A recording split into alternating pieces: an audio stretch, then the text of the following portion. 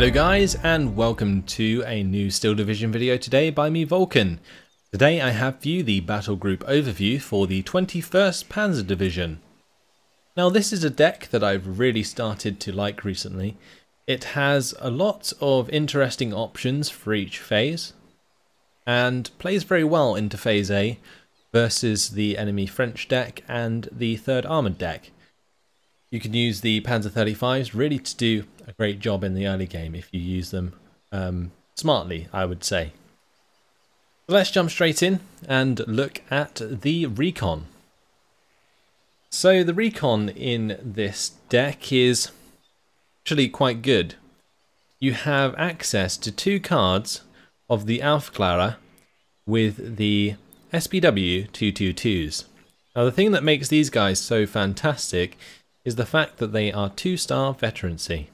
That means that the 222 that they come in with is also 2-star veterancy, and a 20mm autocannon at 3-star veterancy alongside support vehicles with command radius is incredibly potent and definitely something to take full advantage of, which is why I use Aufklärer at phase A.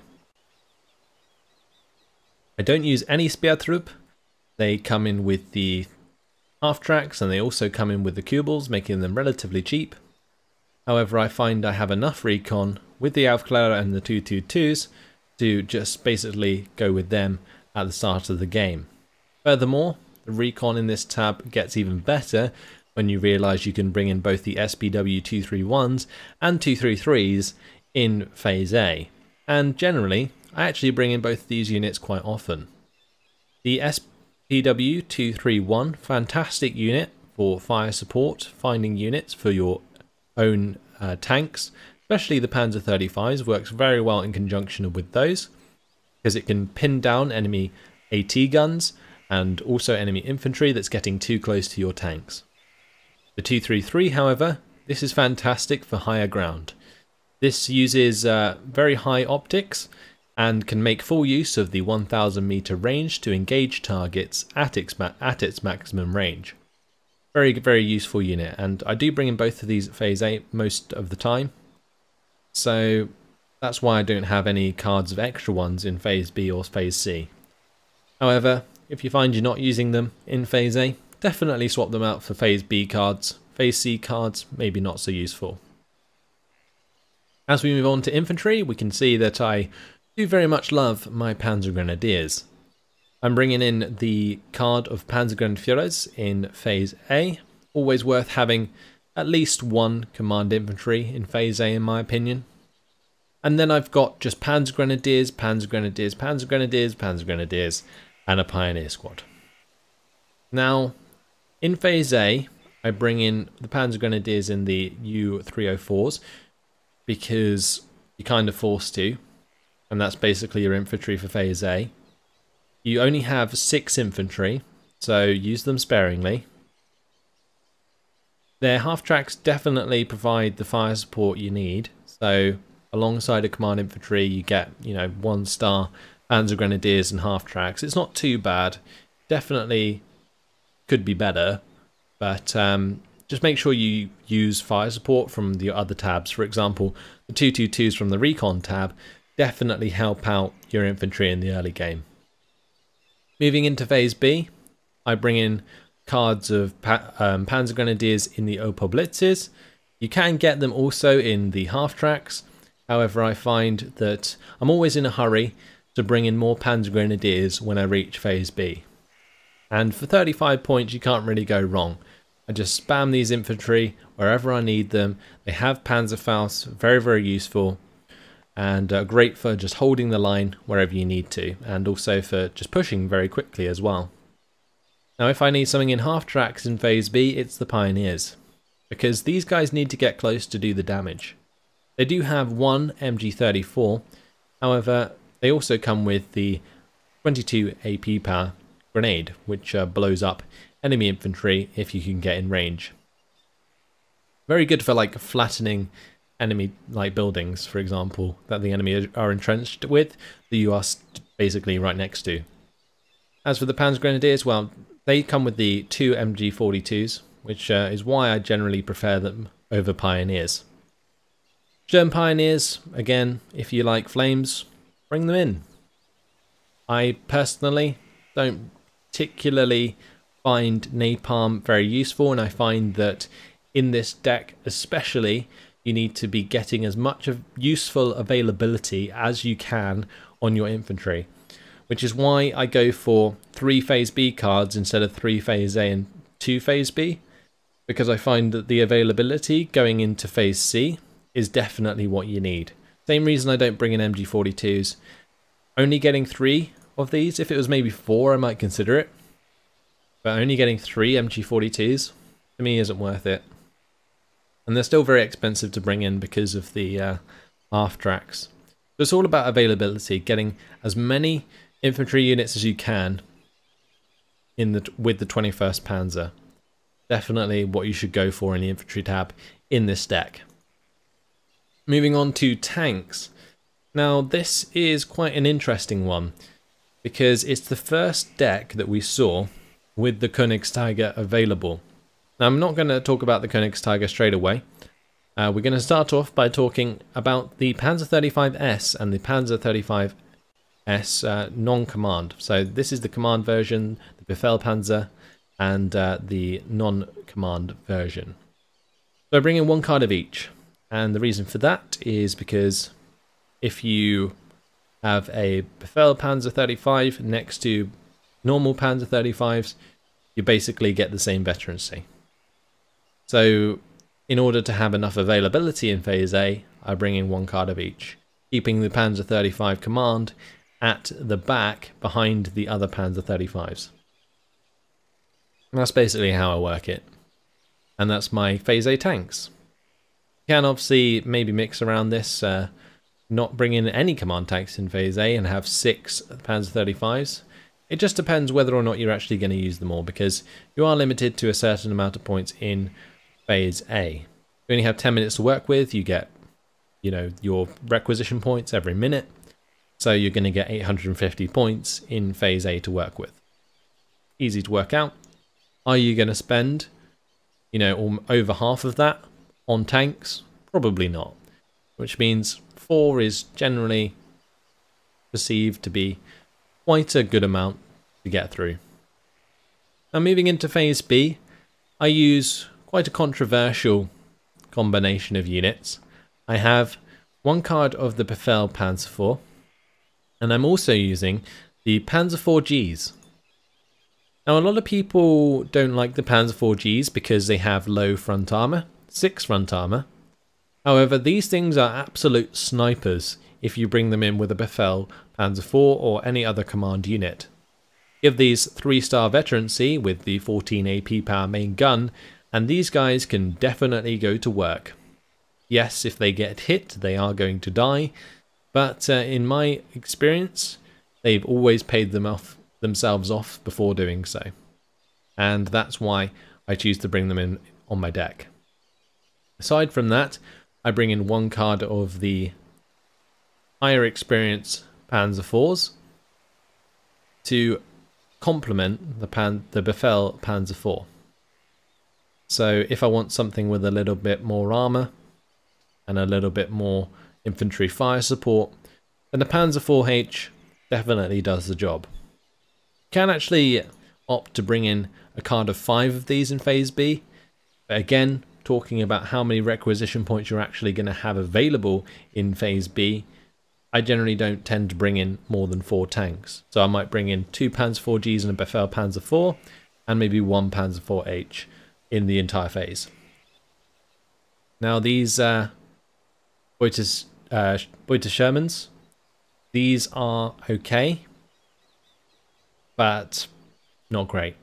They're fantastic in that they have 3 machine guns, a 50 cal and 2 30 cals, but then front armor, I mean, it's okay. Again, it's higher than the Panzer 4s, which is useful, but I much prefer AP power over armor for the Germans in a lot of cases, because these Panzer 4s can very easily penetrate enemy Shermans, for example, and that's what I like to have, just making sure they're high enough veterancy so that they can hit their shots when you need them to. So moving into Phase C, that's where the fun begins in this deck. I would definitely recommend bringing in both the Königstiger with the 2-star veterancy and the 2 Königstigers with the 1-star veterancy. Now the reason for that is because I tend to play quite a lot of 2v2, 3v3, 4v4 and so on, and I always find that if you're in Phase C and you have these available, you will be bringing them in. And finding that you only have one available can be quite disappointing.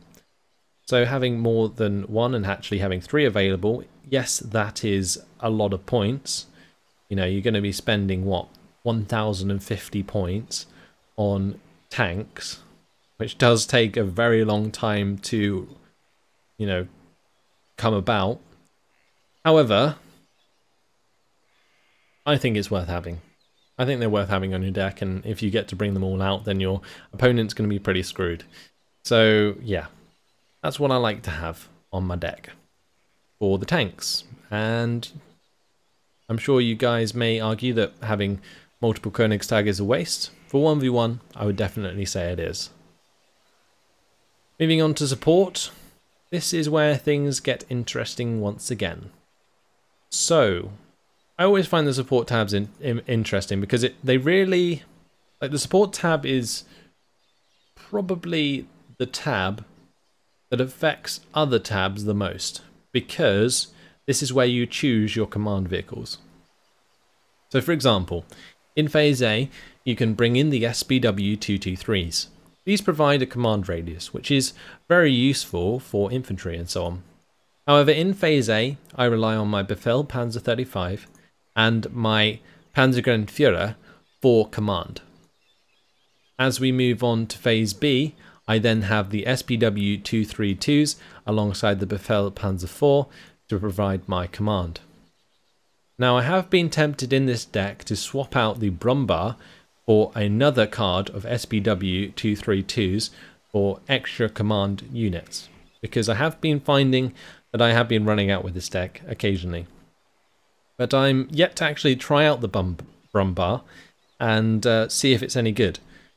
The main issue with the Brumbar is that it has 25 HE. Well, that's not really the issue. The 1,000 meter range is the issue.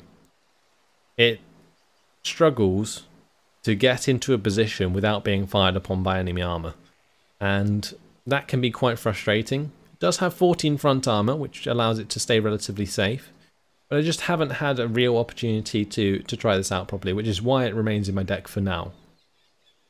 Now in Phase A, going back to Phase A, I know I kind of skipped it all, but I have got one card of these 259s.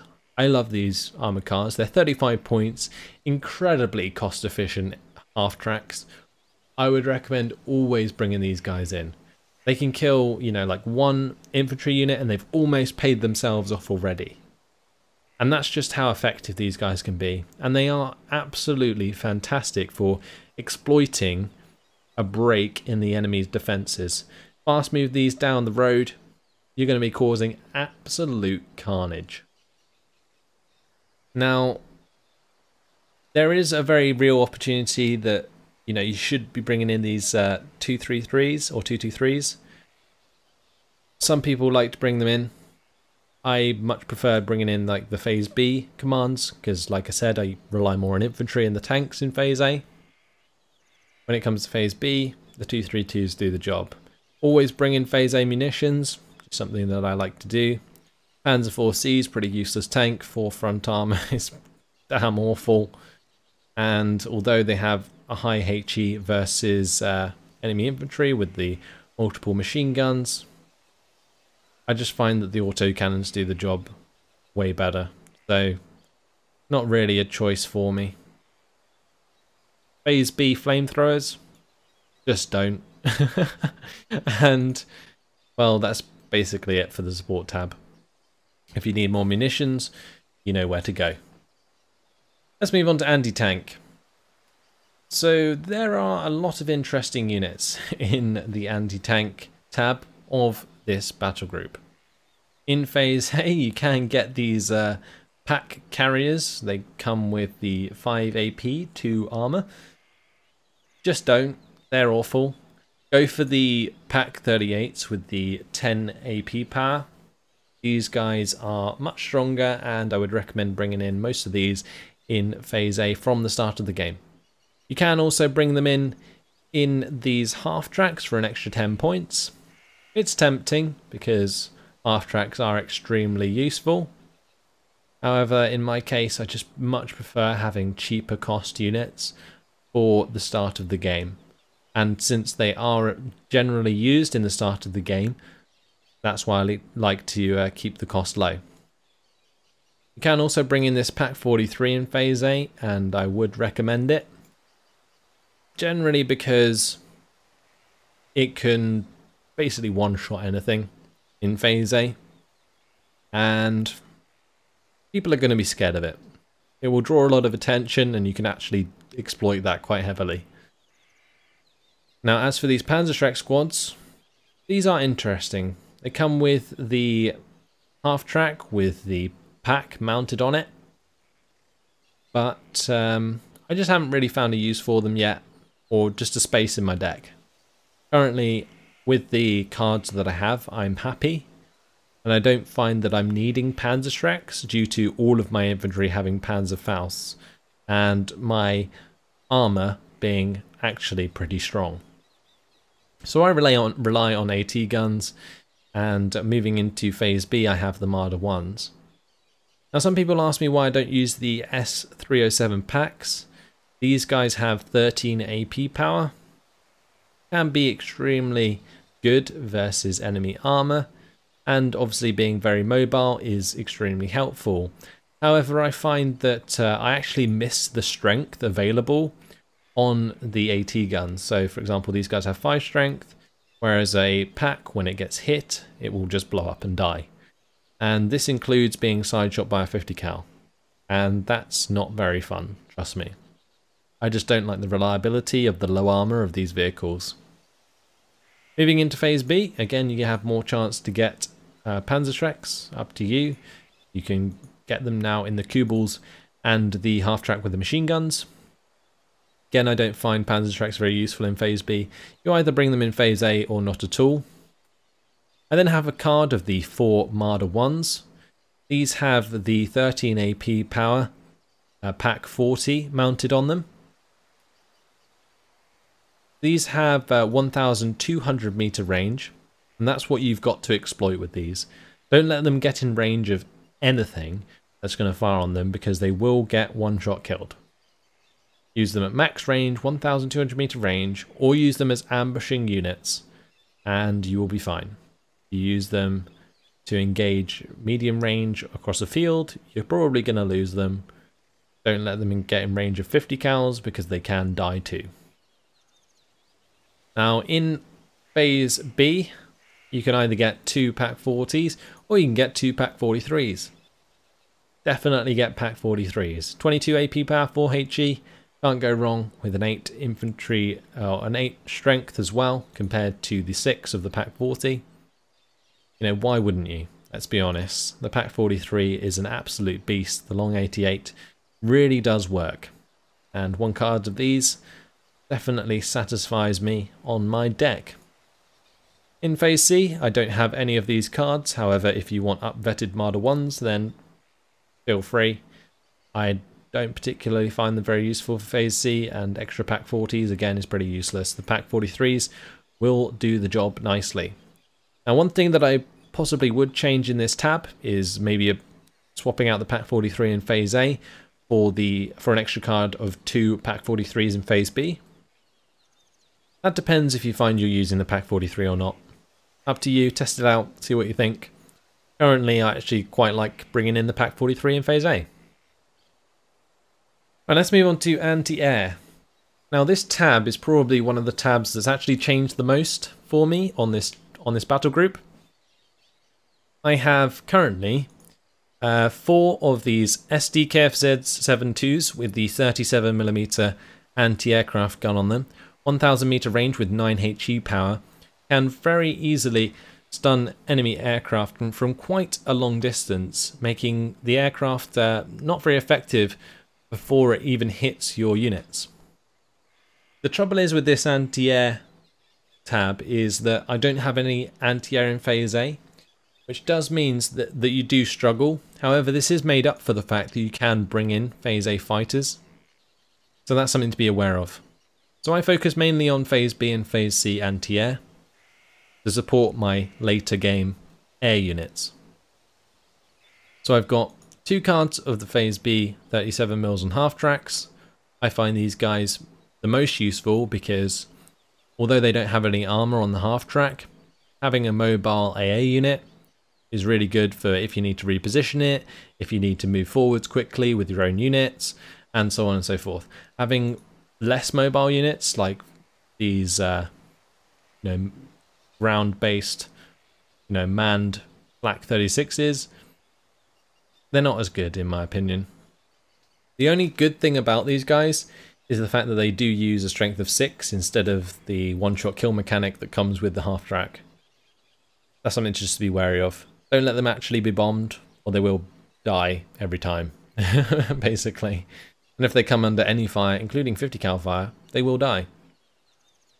Now in Phase C, I also go for the double Flak 88 combo. These are just so useful for like one-shot stunning enemy aircraft.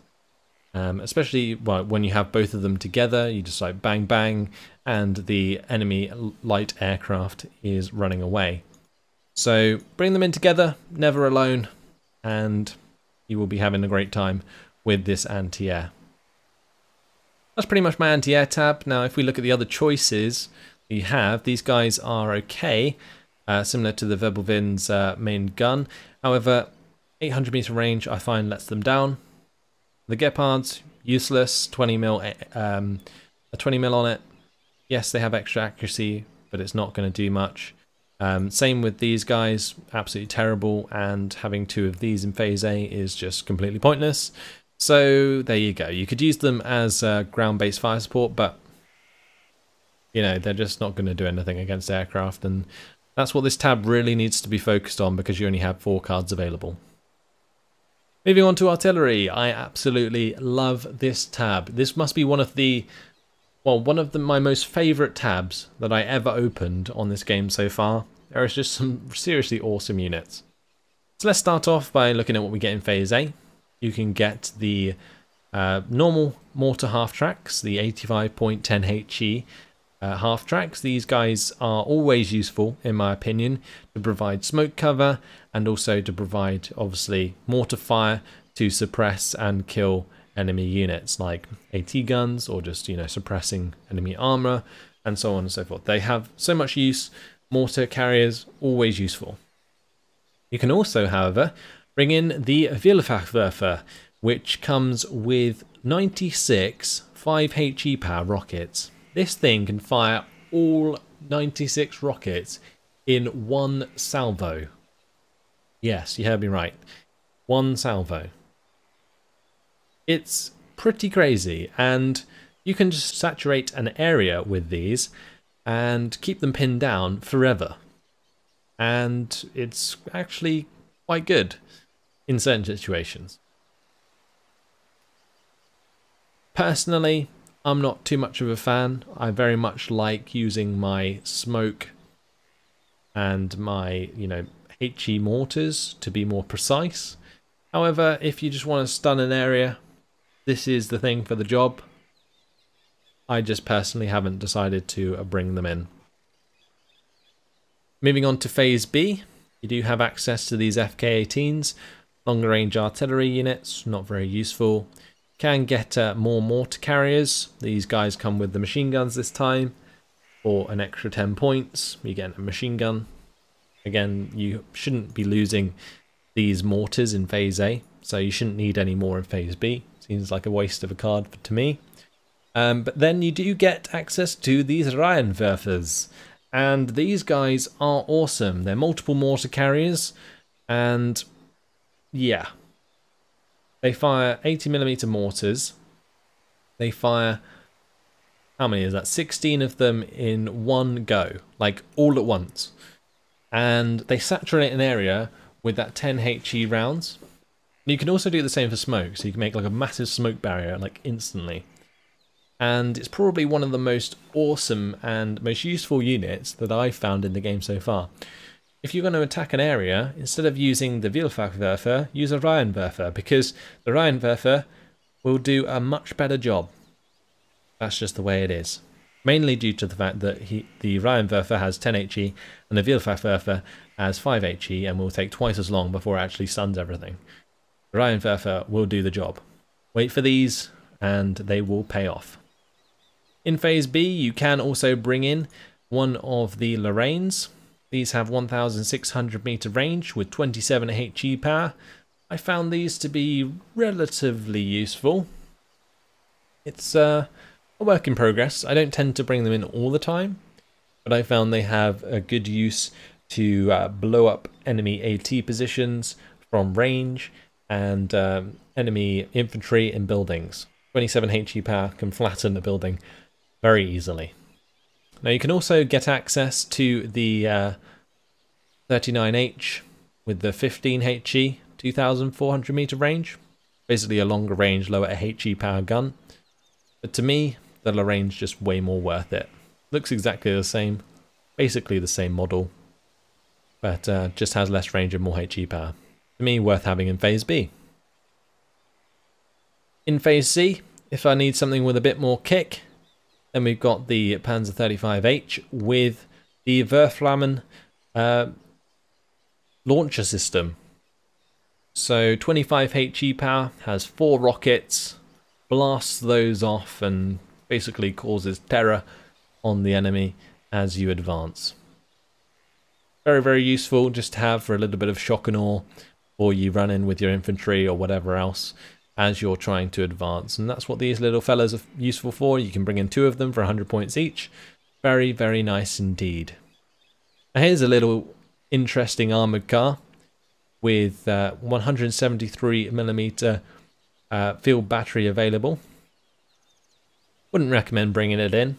The off-map artillery is a little lackluster, and so is the vehicle. So that's pretty much my opinion on that. And you can also maybe choose to bring in extra Lorraines in Phase C instead of Phase B, but I find in Phase B that's exactly when you want a 27 HE power Lorraine, as opposed to waiting till Phase C. Now if we can have a quick look at air, we can see that this is a deck which has access to Phase A fighters, the Me-109G0. Now these are basically very important for controlling the skies early on in the game. You don't want to be overrun by enemy Spitfires, so these guys will do the job nicely. Bring them both in together and you can just double team enemy aircraft. Wouldn't recommend bringing in the Ju-87s with the 4-5 HE power bombs. Completely useless. Barely do anything to anything they hit. So waste of points, don't bring them in. Moving into Phase B, however, I do like to bring in 2 FW-190G1s. These guys have the 15 HE power bombs, and they also have 570 km/h speed with good agility, so they can be used as multi-role fighters as well. Same as the Me-109G2s with the 25 HE rockets. So that's basically what makes up my air tab. There is a lot of options in the air tab. You can bring in the Ju-88s with the multiple 7 HE power bombs. Don't bring them in. Always bring in the Ju-88s with the 25 HE power bombs, just because they're so much more effective. Ju-87s with the 12 AP power cannons. Definitely a choice you could take. You can get multiple of them in Phase C. The Ju-88s in Phase B, not worth taking. Possibly bring in the fighters in Phase B instead of the bombers. However, in my opinion, having the FW-190G1 with the bomb available compared to a fighter with more machine guns available, or more HE on the machine guns available, is worth it. I much prefer having a bomber or like a multi-role bomber slash fighter than just a pure fighter in this case, because you don't have as many cards to work with in your air tab. That's pretty much all of my units for the 21st Panzer Division. Let's have a quick chat about how they complement each other. So in Phase A, I've been trying out recently bringing in I call it the 3-tank strategy, where I use the Panzer 35 alongside 2 normal Panzer 35s, and then I support that with the 259s. And then I just use my infantry alongside Panzergrenadiers, so I do the combination of 1 Panzergrenadier, 1 Panzergrenadier to take up important positions with infantry, and then I reinforce the infantry more as I go through Phase A. The Aufklärer with the SPW 222s, they can be a very good choice instead of the 259s early on, and actually that's something that I might actually recommend. Bring in 2 of the Aufklärer with the SPW 222s, bring them together with the Panzer 35S and the Befehl Panzer 35 and the normal Panzer 35s, and that makes a really nice sort of squadron of units to push through the enemy lines. Then what you want to do is use your AT guns defensively in Phase A. Bring in your Pak 38s, possibly from the start if you can afford it, and then maybe bring in some mortars as well if you're needing the smoke support or just the ability to pin down enemy AT guns from range. If you're being harassed by enemy air force, bring in your Me-109G0s. And then as you move into Phase B, you can start to rely more on anti-air and your multi-role fighters. You also have access to some very versatile artillery, so use that in conjunction with your extra availability in Panzer Grenadiers and tanks to really make the push onto your enemy. Then to finish them off, moving into Phase C, bring in those Königstigers and yeah, just finish the job. The Wurframmen can really pin things down for you. If you know an AT position, then just smash it with a Wurframmen and your Königstigers should be fine. And that's pretty much it. If you're running out of commands, bring in more SPW 232s. If you're running out of infantry, just use the Panzer Grenadiers you have. I tend to bring in these units quite a lot, the recon units in Phase A, and I use them to accompany my Panzer 35s instead of the 222s. So maybe you could bring in 1 Aufklärer with the 222s and a 231 as well. So possible combination. And if you're up against anything heavier, well, Pak 43s will do the job in the early game. And that's pretty much it. That is my 21st Panzer Division. Now, some of this may change in the future. I think there's a lot of things that I need to possibly switch out because I do have a lot on this deck that relies on having the points in Phase A. And when you only have 850 extra points to work with in Phase A, it can be a bit of a stretch to get all of the units out that I have currently in the deck. Either way, that's all for now. Let me know, guys, what you think of my deck. Let me know your opinions on your own decks and what you have in your own decks. I always love to read your comments, of course. So leave them in the comments below. But in the meantime, thanks for watching. Hope you enjoyed it, and I'll see you in the next video. Goodbye.